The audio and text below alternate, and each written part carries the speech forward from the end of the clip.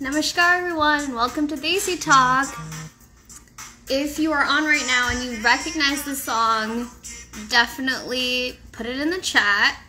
So I am Srishti Prabha, the managing editor at India Currents, and I'm going to add my co-host. Let's see. Oops. Okay.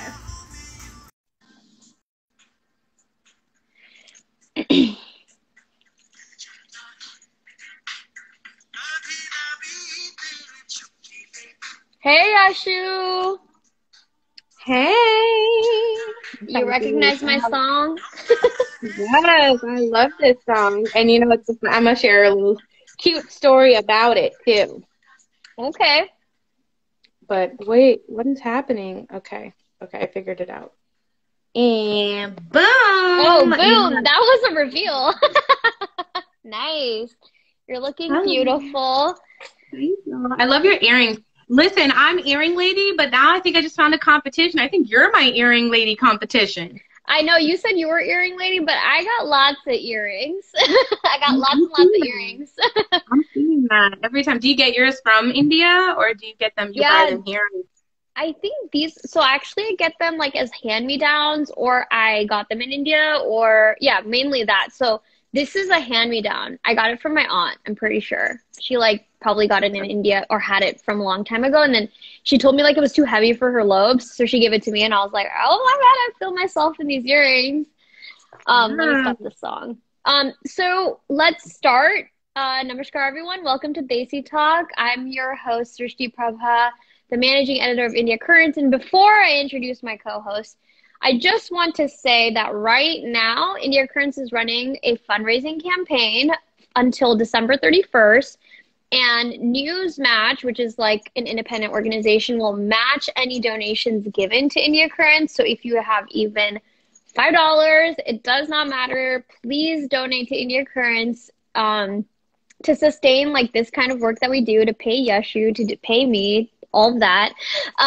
It would be great. So yeah, again, you can go to if you go to India Currents website and click on the donate button, or if you go to our Instagram and click on any of the posts about donations on our link in bio, that should take you to the PayBee donation page, and any donations you make will be doubled. So support your community media. So here with me, we have my co-host. Hey, what's up, everyone? Be sure to donate. Okay, what goes around comes around. All right. My name is Yashu Rao, plus model and confidence coach, and of course, your co-host for Desi Talk, coming to you guys live every Tuesday, 6 p.m. Pacific, 9 p.m. Eastern. And today we are continuing the conversation. But before that, we played a song at the introduction of today's live. Anyone know what the song may be? Go ahead and drop it in the comments below. If you get it right, I'll play it again. That's it. That's all you get. Now figure it out. Yeah, I like the vibe. I love this song. I know, me too. I play it on every road trip. So what was your little story? Tell me. Yes. So once what I did was, for those of you who may know or may not know, I love cars. I love cars. I love the makes of cars. I like to do research on their engines. I like cars. I love driving.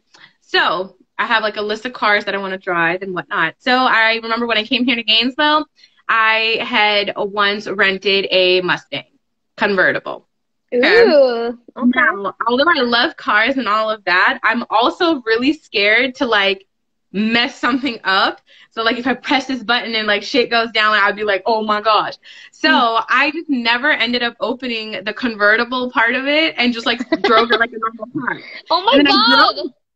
3 hours. I went all the way to Tampa, and then I drove back. I didn't go to the beach. I didn't do nothing. I literally just drove the car jamming to music.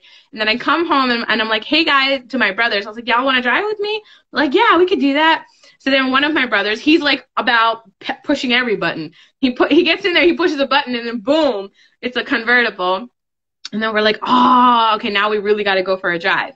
So then we decided to take another drive, and then we decided to collectively play this song, which Srishti will announce shortly, because it's kind of like that road trip song. And then we took a video, and we're all kind of like going, and we're like bobbing our heads to the beat, and we're all just like feeling the vibe. The feet out the window. That's like I just remember that was my favorite song, movie, everything. And if you watched our live last week, then you'll know which movie I'm talking about, but we'll tell you at the end. So I guess our live did not upload, so we're going to give a short recap of a little bit of the stuff that we talked about, and then we'll introduce our guest for today. And I'm actually very, very pumped because I think it's always good to hear from like the new generation what's cool, what's poppin', because I don't know it anymore. So we're going to get some good insights into like what do we think about South Asians in media and representation and cinema and Hollywood and Bollywood and all the things. So Yashu, do you want to start with like a little bit of the recap from last week? Absolutely. So last week we went ahead and talked about our favorite classic movies from the Desi industries. So we talked about Bollywood, Collywood, Tollywood, and we talked about not only some of the feeling good, the feel good movies, but we also talked about the style of Desi cinema and how it is so different. Not to mention the fact that people consider Desi films as musicals. And then we also talked about some of the interesting concepts that are discussed in Desi films, and then also the masala films, as well as controversial topics that being Indian American or Desi American, we may have disagreement with. And I'll let Srishti cover that part of it. Like, what are some of the controversial topics that we talked about that we see in Bollywood movies and other Desi movies? I think we'll probably end up talking a little bit about this today as well, from what I know about our guest. But we talked a little about sexism, rape culture, inaccuracies. Like, I think we talked about Slumdog Millionaire. And though the book is written by a South Asian person, the film was made by a British white person. So how accurate was it to our people? And like, I know most Indian people I knew really didn't enjoy the film. And so that being the thing that everyone brings up when you tell them that you're Indian is Slumdog Millionaire is very frustrating. And I really like that we also discussed like that, we have these other industries. It's not just Bollywood. And, you've grown up on Tollywood and Collywood, which is Kannada films, Telugu films, Tamil films. And I really didn't, because I spoke Hindi. So I really grew up on Bollywood. That was like what I knew. But there are these like really indie spaces for, Desi films. And I actually mentioned, and I'll mention it again, that their Third Eye Film Festival actually started today. And it is a fully South Asian film festival based out of SF. Usually it's actually in person, but this year it's online. But India Sweets and Spices, which is like gaining a lot of global fame, like they're playing that movie. And like, if you're interested in Desi films and representation, more of the indie genres of Indian things and Desi things, this is a great way to go and, like expose yourself to other things. Because I hear a lot of generalizations even about Desi cinemas, right? Like, I don't want to get too into it, but even just like, like people will say, oh, there's not a lot of, they don't really talk a lot about LGBTQ things. They don't talk a lot about, anything like feminism or independence or like, like all these different things. But actually these things exist in like a subculture, and like what we're really seeing in like the mainstream media, it's like anywhere in the world, it's a little bit less nuanced. Hi, Simon. So, and Monita's here. She actually did the review for India Sweets and Spices for us. So follow her if you're interested. Go ahead, Yashu. And I was going to say, shout out to Sakib, who is in our current situation, Keep Photography.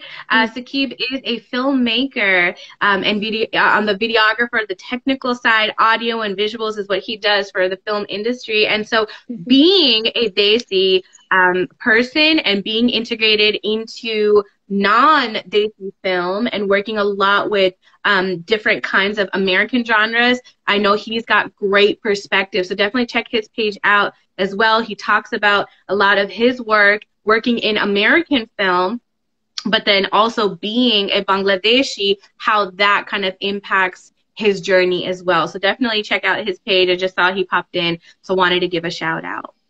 Awesome. So with that, we're going to bring on our guest for today. Her name is Medha Sarkar. She's actually an India Currents intern, and she has a very nuanced perspective on South Asian representation in media, and she knows a lot of the things that we're talking about exist. I think it'll be good to go through some of those things with her. She's also a freshman in high school, so when she's talking, just remember she's very young, but actually she sounds like an adult. I forget sometimes myself that she's really young, but she has like a good, we need to learn from the Gen Zs. Like, what are they thinking about? Maybe there are things that we aren't thinking about, and how can we start to be more inclusive of those things? So let me bring on Medha. And I'm super excited that we're getting this Gen Z perspective because I know over generations, the value and then the way that cinema has progressed is very different. So, just kind of to give you guys perspective, hey, when Medha. my mom... Hi. Hey, Medha. Yeah, go ahead. What did your mom say? Sorry. So, like, my mom's generation, they're like, old is gold. And they always, they love the story, the movie lines that existed during their time. And then you progress a little bit more to the generation a little bit older than I, and for them, they were so involved into Bollywood, even in the South Indian culture, South Indian part, very much into Bollywood. And then my, age group came in, and we completely loved our South Indian films, Hollywood and Collywood. And then now, we have an amazing Gen Z person here. So, getting their perspective. And so through time, we're going to see these changes in the way cinema is not only progressed or developed, the storylines and everything, but also just how much we relate to movies. I know movies played a huge, huge role in the culture when my mom was growing up. And so now how that plays a part.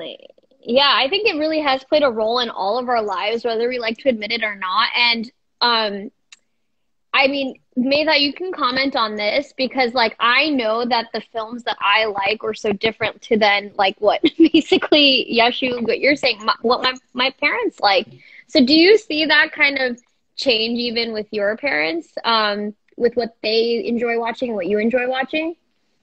Well, with my parents, I think they're kind of an outlier because recently they've gotten into like modern, like sort of realistic Indian films, like sort of portraying like all these like tough issues in India, like the caste system and sexism in India, transphobia in India, and all this sort of stuff. Yeah, my mom and my dad, they every night when they go to sleep, well, before they go to sleep, Netflix Indian movies for an hour. And so that's it, only an hour. An Indian movie is way longer than an hour. No, it's an hour for my mom because she falls asleep by an hour, and then it's like 2 hours for my dad. So are you watching with them? What are you watching right now? I sort of like, I maybe drop in sometimes, and sometimes I just like sit by them doing homework, and then I'll hear some dialogue and I'm like, what is the context for that? just like randomly, like, I want to kill you and your entire family. And I'm just like, what are you watching, guys? Yeah, definitely. I actually, just because this is relevant, I'm gonna say this. I watched Suryavanshi last week, which is like, I don't know if you know, this is a total masala film. It's like a cop, like it's a trilogy. So there was Singham, which everyone knows with Ajay Devgan. Then there was Simba, which had Ranveer Singh. And then this third one, which is Akshay Kumar. And the theme through all of this, and it's actually interesting just to talk about the narrative difference, is like in India right now, they're really going heavy on like cops. They're saying like cops are vigilante justice, like they're patriots, they do this, they do that, they help the community. And I know a lot of it has to do with like the level of chaos in India, and they like have to enforce law. So they're trying to build this like theme of like law enforcement is good. And then here we see the actual opposite, where like obviously police aren't considered like a good, like, not, people might have different opinions, but there's a lot of Black Lives Matter movements. We don't necessarily agree with police, like their police brutality and things like that. So are you seeing also like thematic differences in what they're talking about when you're like slightly listening on the side, or if you're watching a movie or you're listening to something, like what are you seeing? I guess I'm seeing in a lot of Hindi movies, and this, like, recently, there have been a lot of cop movies about, like, this just, like, cop who's, like, sacrificing everything to, like, protect his country, and just stuff about, like, the military especially has been, like, a topic that's been recurring throughout what I've heard of my mom and dad's Netflix sessions. But it's sometimes so obvious that they're like trying to address the issues with police and everything, but at the same time, the protagonist, who's always like a police officer or like a soldier, has to always be the protagonist. Like, they can't do anything wrong to make them not be the protagonist. And so they're like that one nice guy. Like, everybody talks about in America during the Black Lives Matter movement, like, not all cops are bad. And in India, it's kind of portrayed as like the one good cop. It's always the protagonist. And it's through their lens that's like, oh, I did this for good reasons, and now there are bad people out there. When you're a part of that system, you're already participating in all the bad stuff that's there, and you have to acknowledge that your contributing may have some bad effects. And I think it's also important, you know, kind of to touch on that, that I feel Desi film very often concentrates on that one person being the hero. And then, of course, a heroine is always the counterpart there. But this is a constant kind of conversation versus, I think, even if it's like a more general topic like police brutality or whatever, we don't see it as like kind of like, hey, this is what happened with that group of people, or this is what's happening with this whole system. It's always narrated towards that one very specific character. That is very true, yeah. But with that also being said, recently there had been a South Indian film featuring Surya called Jai Bhim that had released, and it talks about police brutality in India. And I thought it was just so interesting that the movie came out this year. And I just felt like, you know, a lot of it talks about the awful things that happen in police situations, like custody or whatever, in India. And so I felt like during this time of like BLM and everything going on here, definitely felt like the Indian crowd might have jumped on that topic to pull out a movie that was similar. But again, you see, it's not talking about the topic as a whole, but it's like that one lawyer who is Surya is the guy who is the best. Yeah. And like no one else talks about it, if that makes sense. I also see that a lot with like stories about sexual assault or stories about rape. It's always the one lawyer who's defending them. And there are so many times I want to hear from the stories of like a woman there and like, or somebody who has to live through that. But a lot of the times just a male lawyer who like had no idea this was going on and is now learning so much for his character, and now he's a better person at the end of it. But by doing that, you're talking about this character's development and not the entire theme that we're trying to touch on in the movie. She'll come back.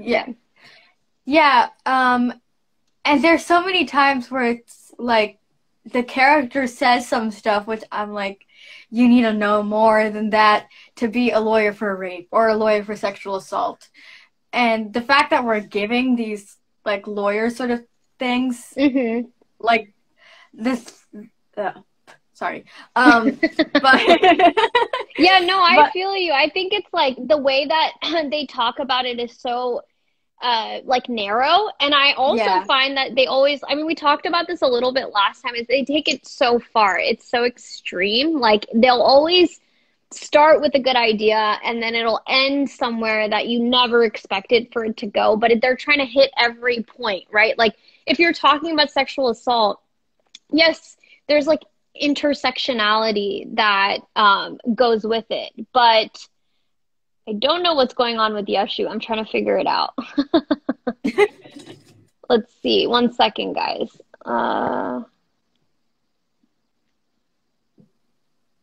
don't know. Yashu, if you're here, let me know what if she can add, if I can add her. But anyway, so like they always go a little bit too far. So if you're talking about sexual assault, oh, hey, there you are.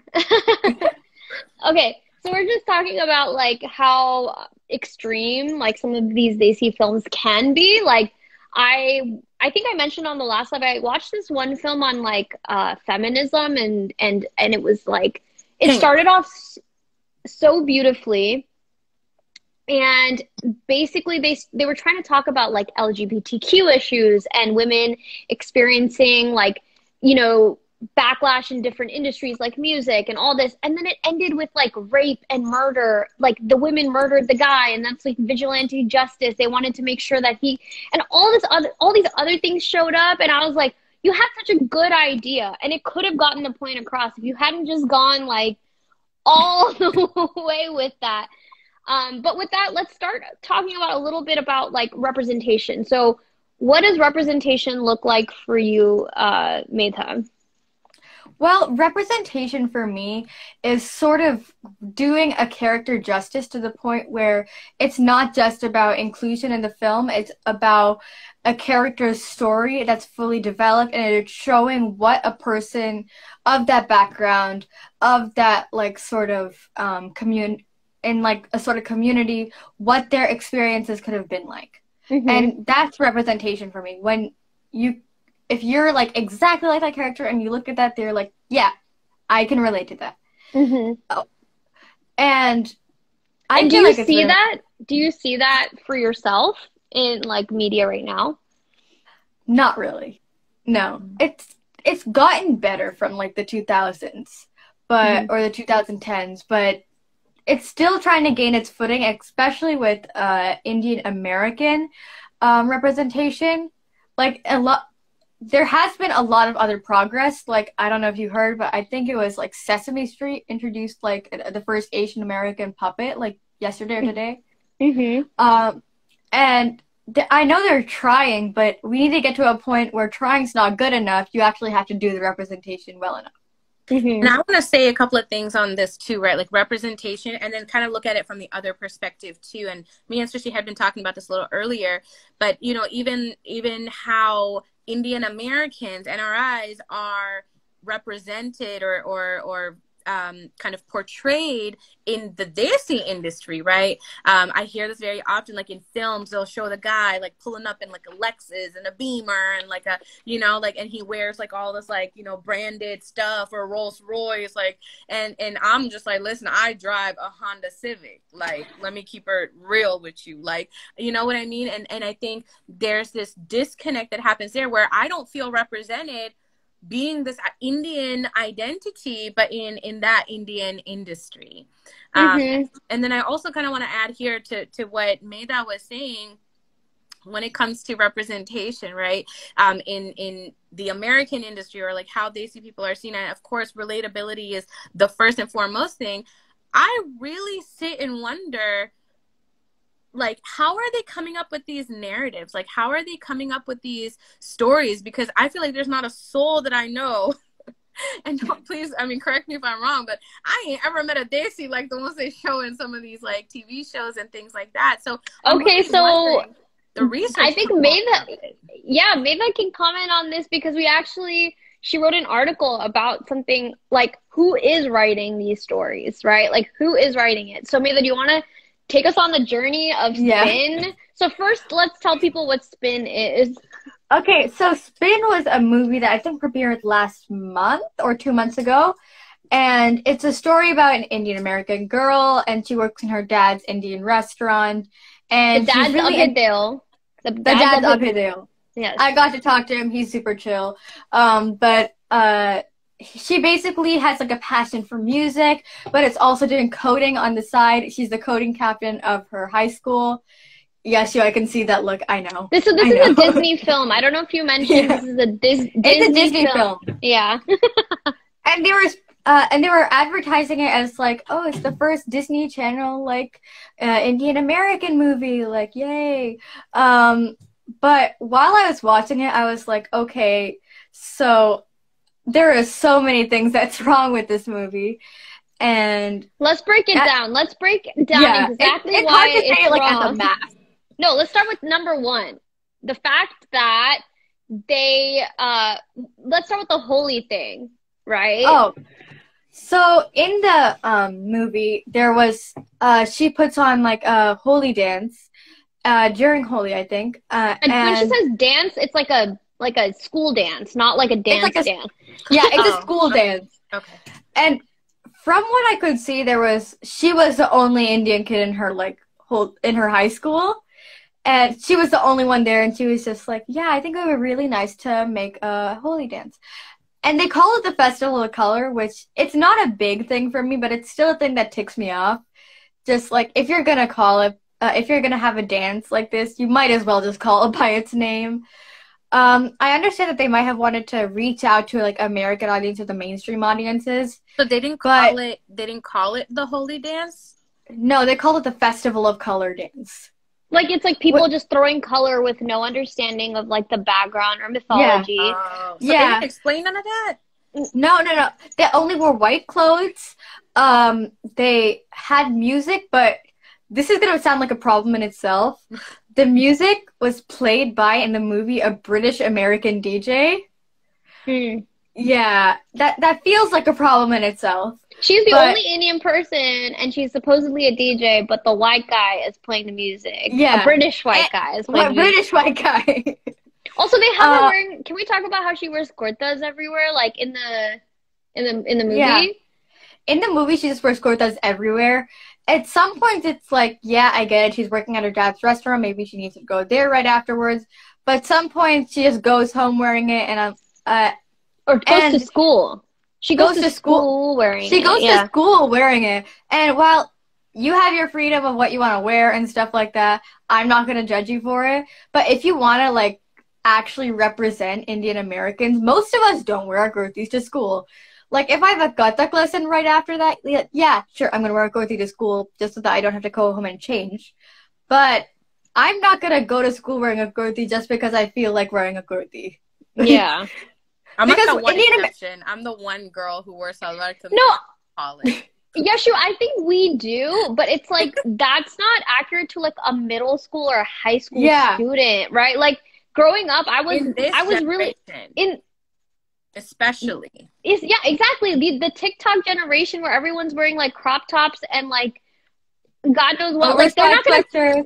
No, I mean, it's just like it's not reasonable to expect. Like I would, if I was trying to be cool in high school, I wouldn't wear a kurta to school. Now I don't care what people think, so I wear whatever I want. But like, you know, like the social and I would expectations. Even, like, if they wanted to bring that like desi touch to it, I would have at least been happy. Like if they showed her wearing normal clothes, but like maybe with a bindi, because I know a lot of kids do that they wear the bindi, like a little one that they wear and they go to school, like or earrings. Or earrings, yeah. Right. But I think that's where it's like you're trying so hard to do something that is not real to our experience, right? Like I did Kathak all of high school. I was very involved in the Indian community. I did not wear a kurta to school. Yeah. Not once. Also, Indian American teens are still teens. They still follow the same things other teens follow. They're gonna probably like a lot of the things other teens follow. So if you're gonna, and when I talked to the director, she said, I didn't want her to become completely westernized. I didn't want her to be like completely this like American Western girl. I wanted her to have some Indian touch as well. Well, yeah, that's a good reason. Indian or Director's Indian. We're getting to the part where it's going to start to become a problem in the production team. But that's not the right way to approach that situation. Like, yes, you don't want her to be completely Western. She's not completely Western. She's Indian American. In the Indian part still has to be a part of her identity. But making her wear kurtas to school is not a good way to solve that. Like, maybe, like, you could show her watching a Bollywood film in her living room. Just, like, maybe there's some touches to her bedroom that's, like, maybe she has, like, a statue of a god there. Or, like, whatever religion she follows. Yeah. That's so the director definitely tried to, like, Medha asked these questions to the director. I was there when she was asking them. I saw the interview basically, and like the director tried to like claim that, you know, making it universal, making it socially acceptable by like doing these things like making her wear a kurta or like calling it the Festival of Colors, it like normalizes it. It's a universal thing. And it was like, what you're doing is diminishing our culture and our religion to make it palatable to the Western audience. When if your whole point is to cater to the Indian American audience, then cater to the Indian American audience and don't do that. But the kicker here is that who are the writers for this film, Medha? They are both white people. So let me, okay.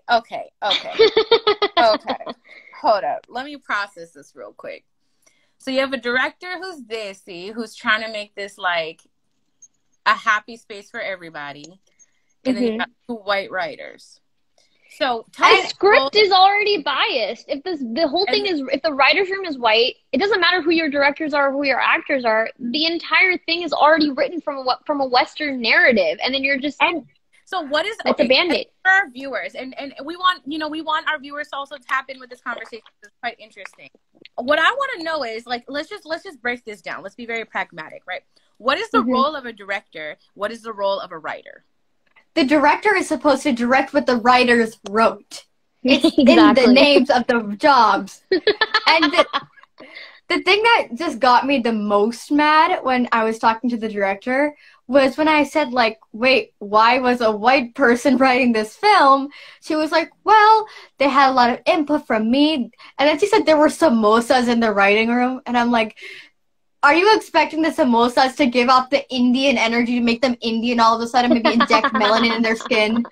Just like... You know what I also know? I want to know also, like, you know, as far as the writers are concerned, right? Does this mean that this idea was theirs or this idea someone else's and they just write the story? So that's really unclear, right, Medha? I feel like it's... She said the script went through many incarnations, but wasn't very clear on who wrote it. Incarnations? Yeah. Because that would be my like thing. Like if this was originally born out of one of the writers, I would have... Like, I'm already pissed, but I would be even more pissed. But, like, if this was, like, the Desi person... I think it was. Here's what I think happened. I do think the writers, from what we read, was that they wrote the whole thing. Like, they had this idea and they wrote it. And basically, like, it can be two ways that you go about, or maybe three, right? Like, Disney comes up with an idea, and then they find writers to implement it. They're like, we have this idea. We want Indian Americans, and can you write it? The second can be that they pitched the idea to them. They already had the idea and they came to them.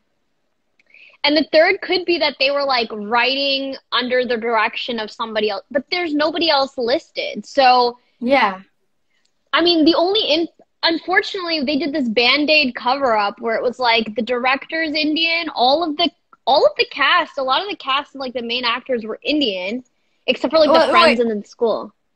No, I actually think that a lot of the teenagers in the film were not Indian. Like, yes, she had the Indian family outside of school, but it would have been nice, in my opinion, to have like another Indian friend. Maybe she could talk about some of the problems in the high school with. Like, already I've been in high school for 3 months, and I can list like 10 problems being an Indian American, like off the top of my head. And I feel like having another Indian American just to like talk and have like a conversation and to start a conversation about what it really means to be Indian in a white community. I feel like that would have been so heartfelt and so just beautiful to have in a Disney film of all films. And just having like those conversations that are tough, but still like making it a kids movie because kids can take it, honestly. Yeah. Like Lizzie McGuire. Lizzie McGuire had the best friends ever. Like that one girl and the one guy. I would have loved maybe to see this like Desi girl who has this Desi girlfriend and a Desi boy who's a friend or something like that too. And I want to also say this. Desi people click with Desi people. Like, come on. Like Desi we're all here.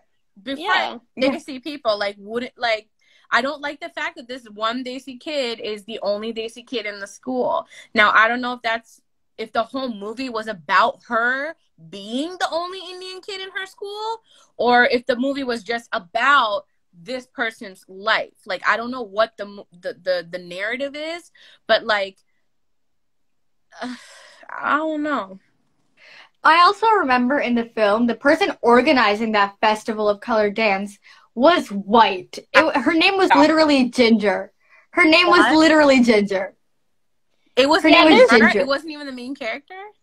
No, she just said, I thought it would be a great idea to have a holy dance. And then the next scene was just Ginger showing her a website she made of Holi, and it's her saying, that sounds great. And it was the most stereotypically Indian website that you could have ever created. You know, I have a problem with this. I have a problem with this for a couple of reasons. First is because it's showing, again, this complex, right? This like, oh, well, don't worry. White man is there to save us. Don't worry. Like, I'm here. I got you, friend. Oh, you brown? Don't worry, friend. I got you. Holy.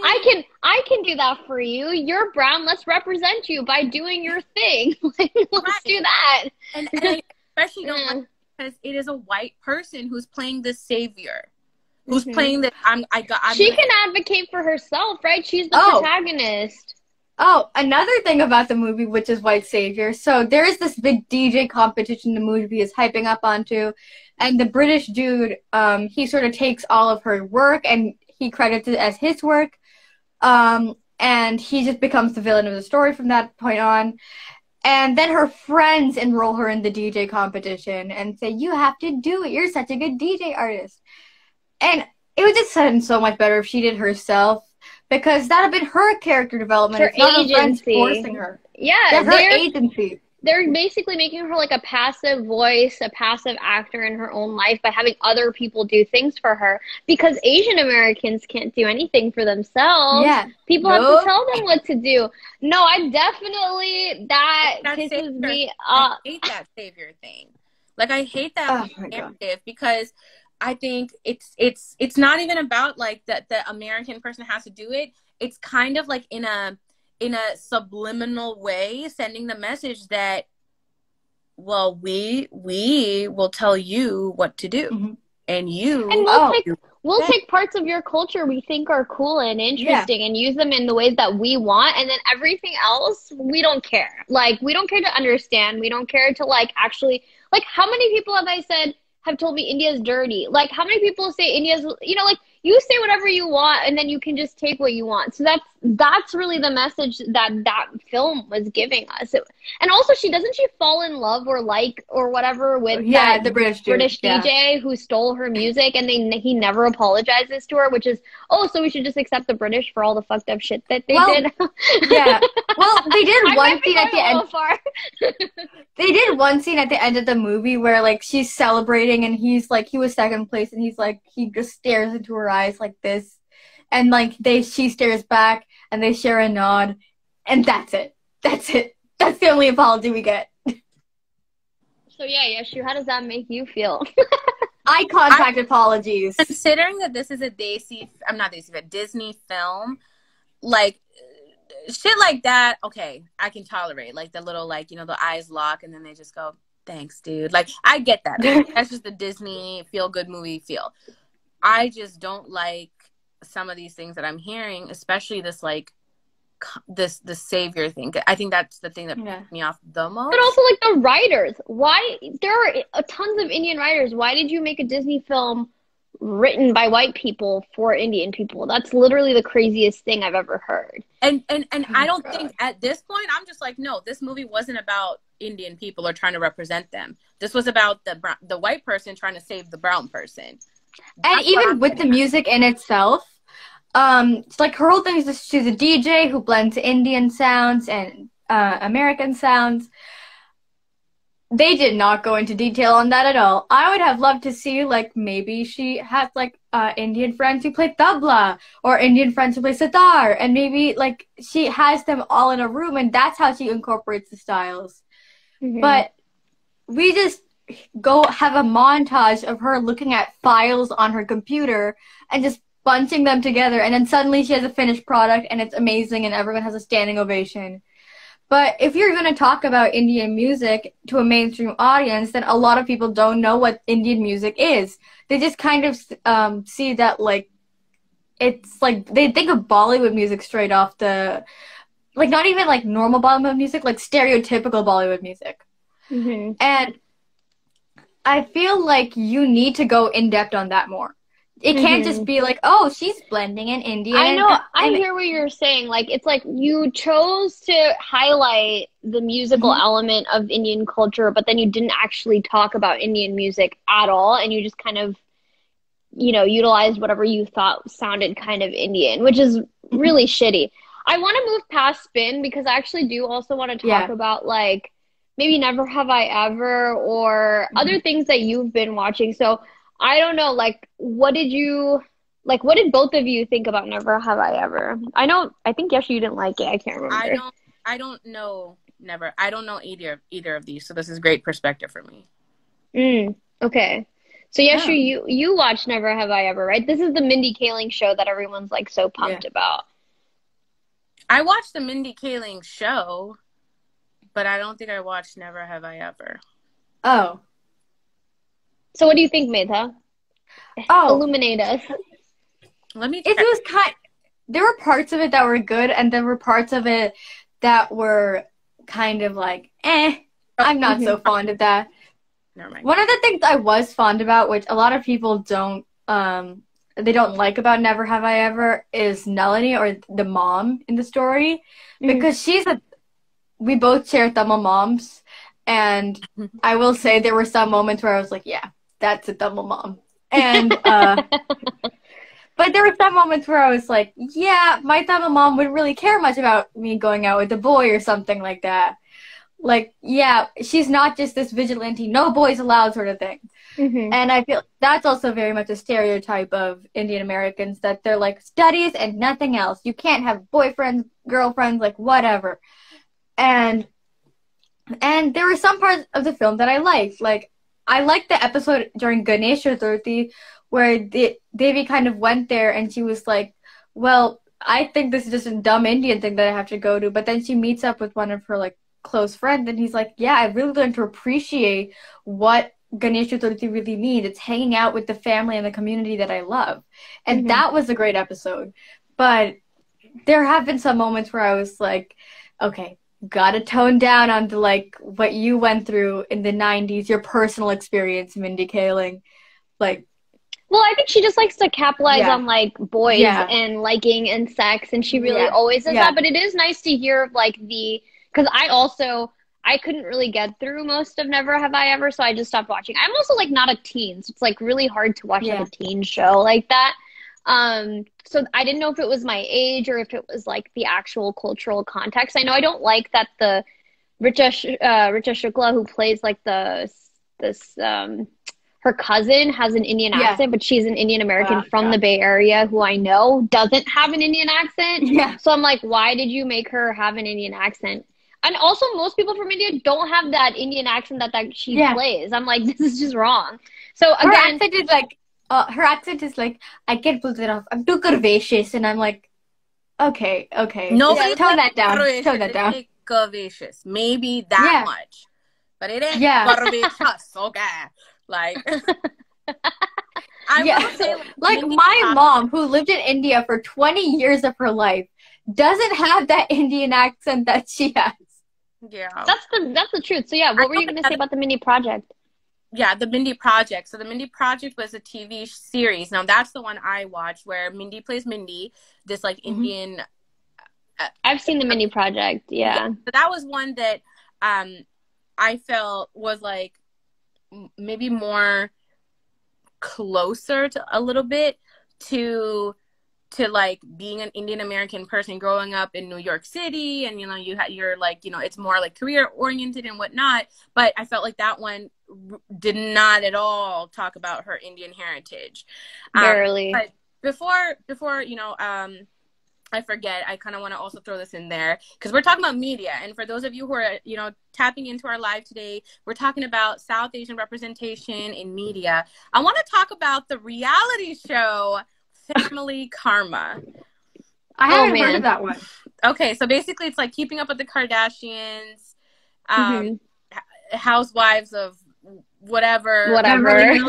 Beverly Hills, New York, like right, all of those ones. Indian version, and literally here's the oh, I think I've heard of this one. Yeah. Family Karma is an American reality television series that premiered in 2020 and airs on Bravo. It chronicles the lives of several Indian American families over 3 generations who relocated to Miami, Florida around the same time.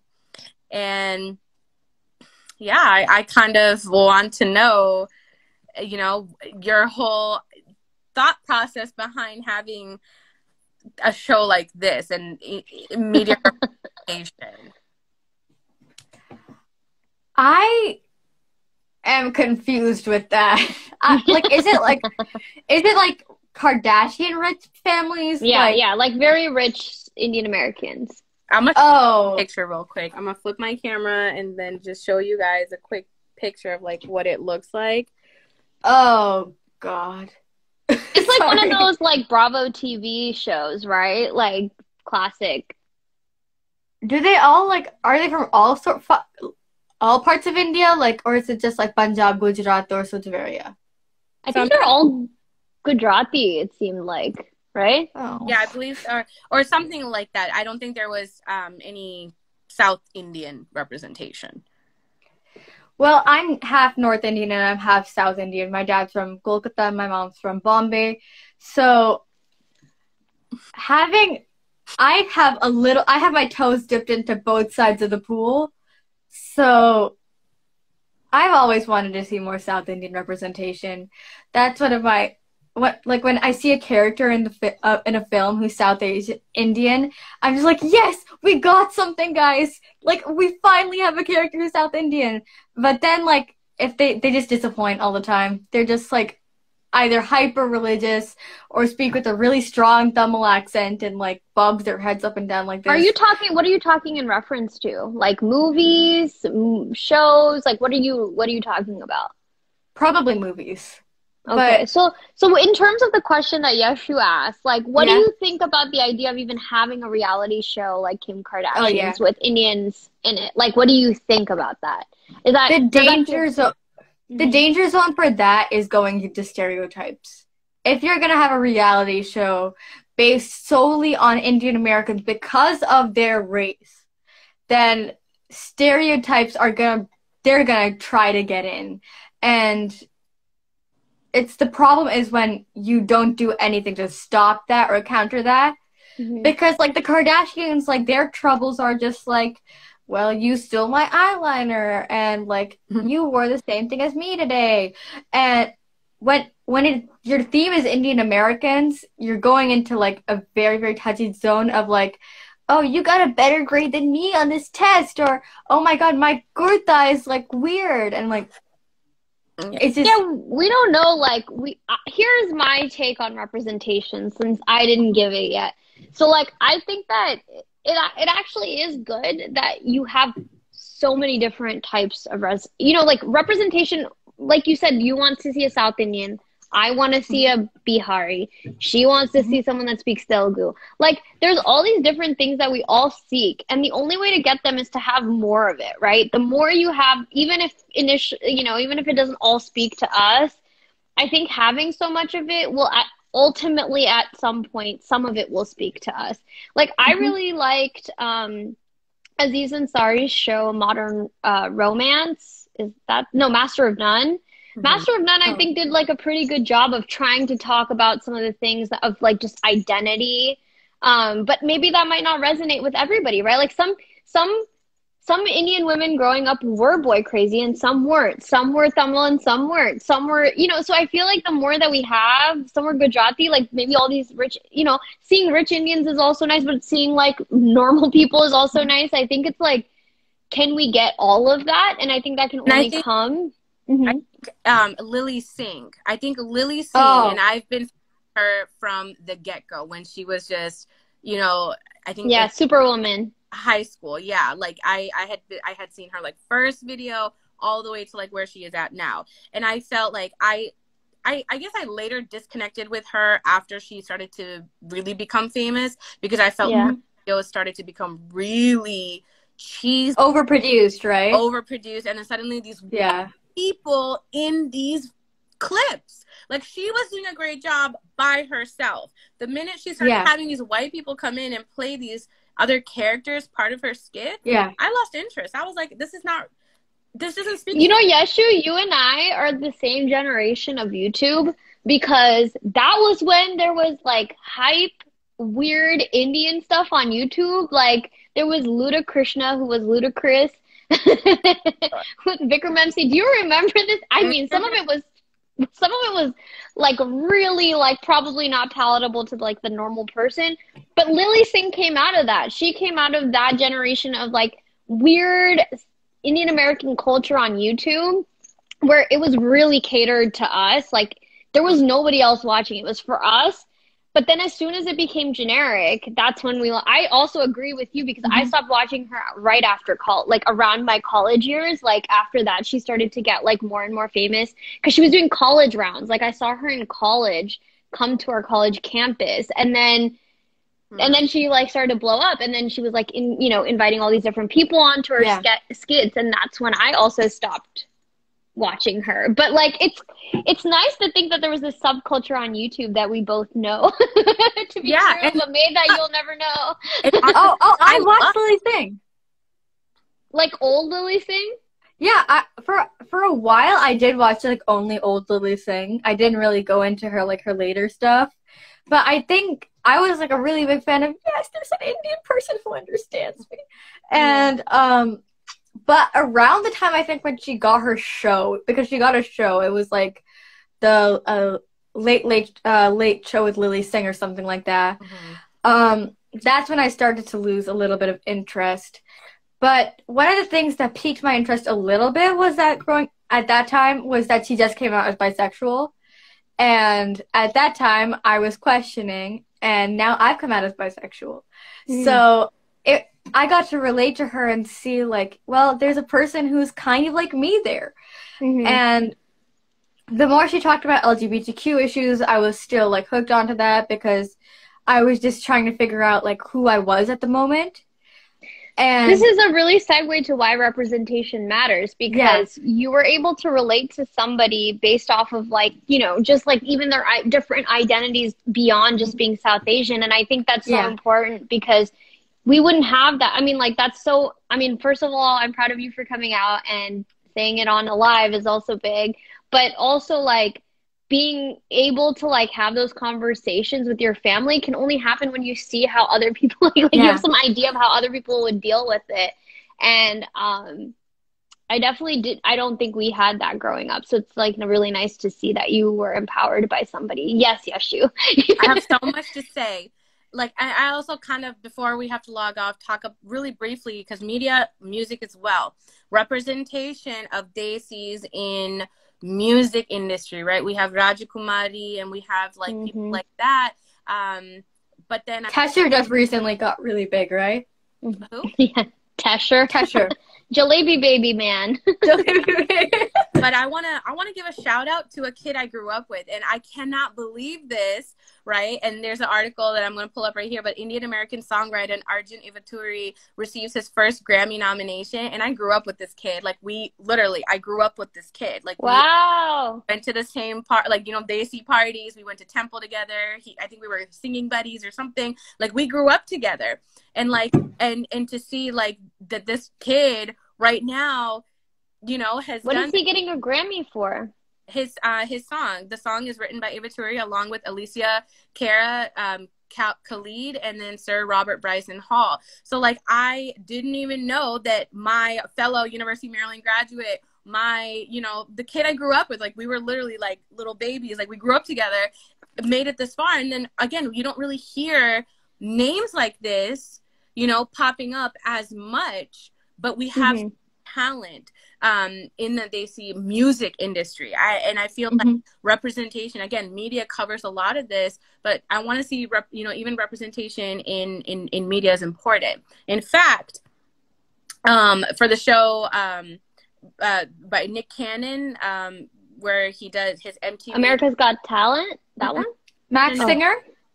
No. His rap show. Do you guys have an idea? Oh, no, I don't know about it. Go on. Okay, so Nick Cannon has a like rap show that he does, like where he does like rap battles and things like that, and it's called Wild and Out. I watched that. I thought you were talking about that's an old show. Does that still exist? It still runs. I watch every episode. Oh my God. I used to watch it back in the day. Okay, I didn't realize it's still going. So anyways, yeah, I know what you're talking about.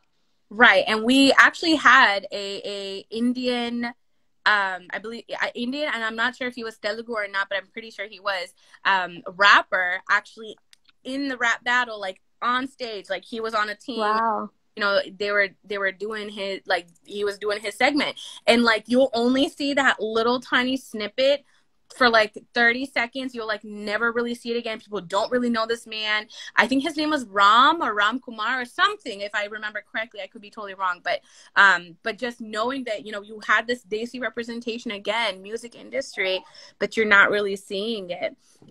So I think that's also something that, you know, I want to know, like, how do you guys feel about Indian representation, or Desi representation, Desi representation in the music industry?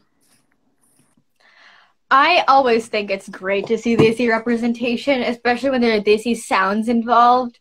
And, like, it's just, like, a Desi fusion. I love Desi fusion. It's, like, sometimes I'll just sit down and I'll just search Desi fusion and I'll just listen to it, like, for an hour and I'll just be like, yes, Indian American me is happy. But I also remember, like, when I was, like, really young, I think I was, like, when I was 5 and 6, the representation I knew was Selena Gomez dressing up in a sari and a bindi. And I was like, yes, that's Indian music. And then my mom had to tell me, like, no, she's not Indian. And I was like, she's not? And I got so disappointed then, because I was like, well, where are the Indian artists in in Western? I was disappointed in that Coldplay Beyonce collab where they're like doing Holi in India, and I was just so sad that happened, because Bey is queen, but in that moment she was not queen. Do you know what I'm talking about? Yes, you seem like you don't know what I'm talking about, but when that happened, I was like, here is the issue with South Asian representation, is that we can't co-opt it. Yeah. You can't be like, I don't care if you're another minority or not. Don't co-opt the culture for yourself. Like, make it so that if you do include, you know, you utilize them. I think like the Beatles kind of did that with Ravi Shankar, where they had him play. Like, okay, you're adding Indian music, but you're actually having him play. That's a pretty good way to like include and not co-opt or appropriate. And sorry, do you have something to say? Sorry. Yes, clearly this topic is getting me very involved, and I apologize.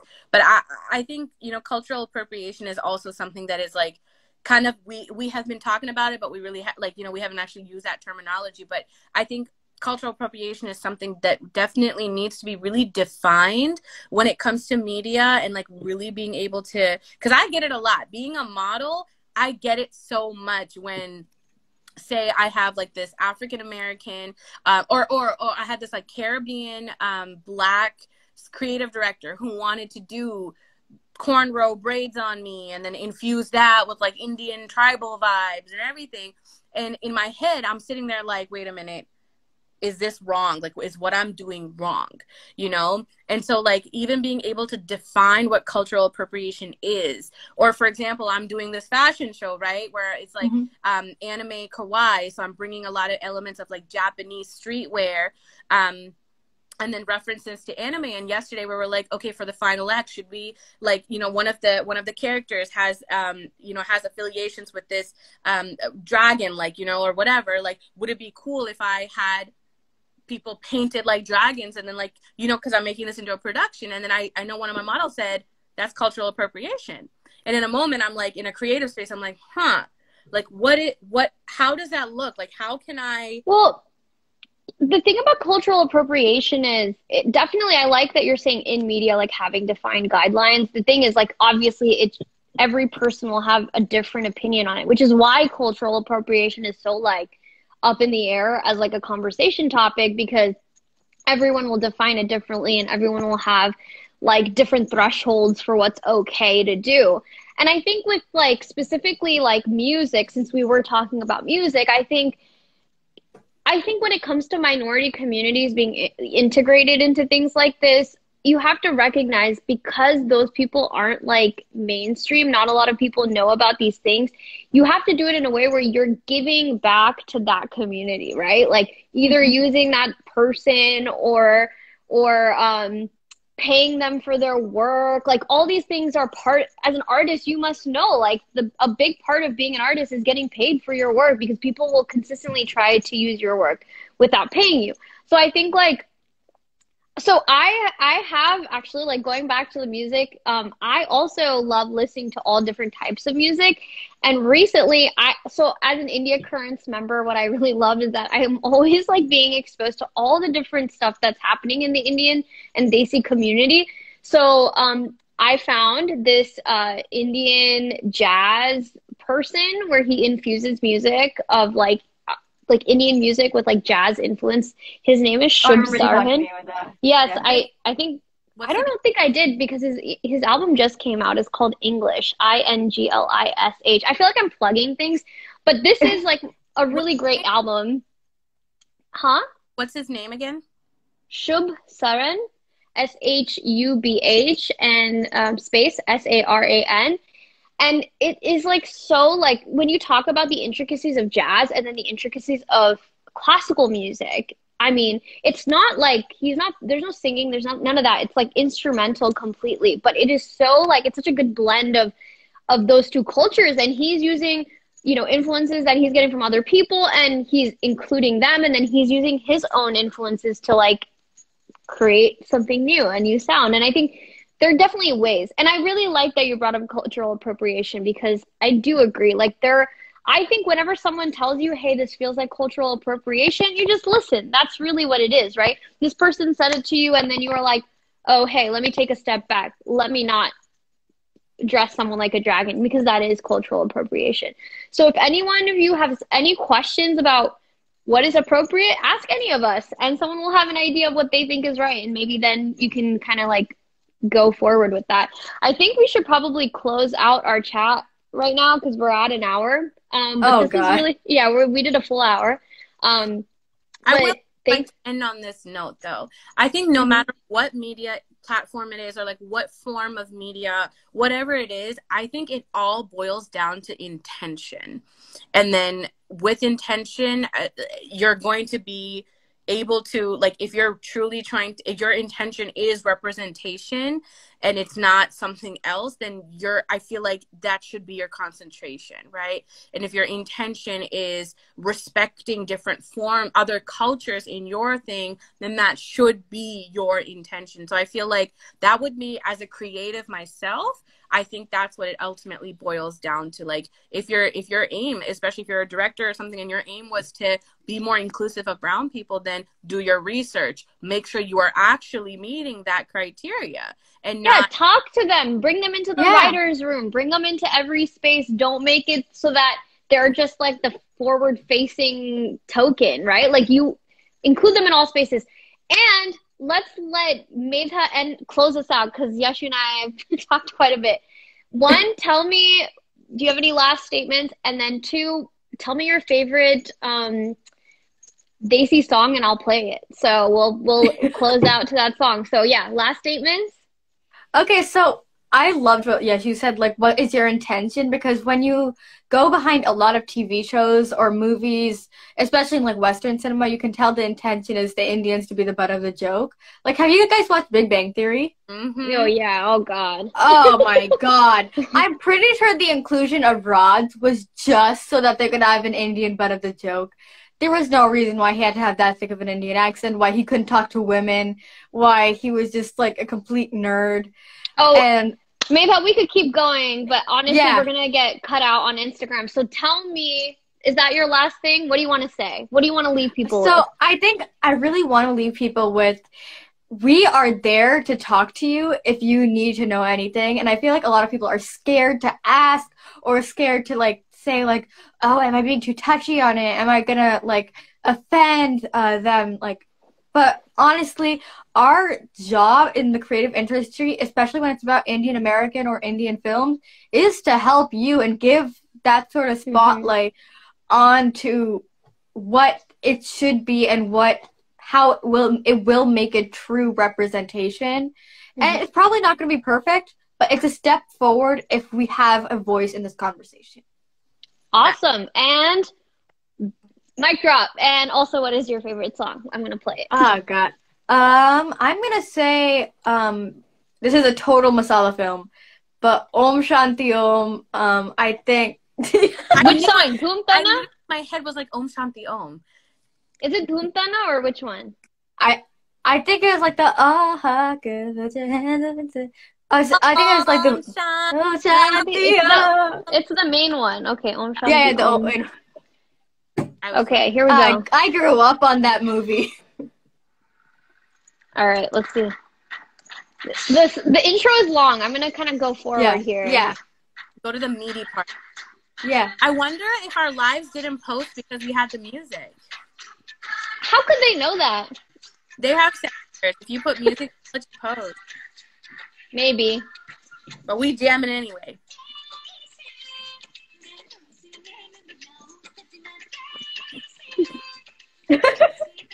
Our dances are very different. You're just trying to booty shake?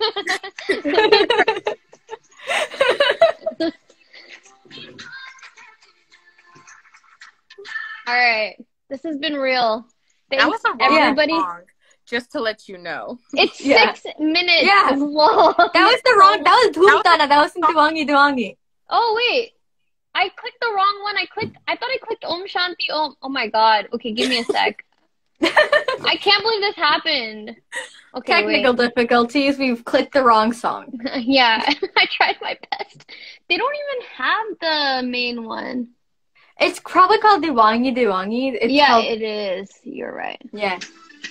There you go. Yeah, there it is. So she just wanted to play what she wanted to play. I just wanted That's like selective hearing at its finest. Okay, well, should we scroll up? I'm going to... Put your hand in there. Om Shanti Om.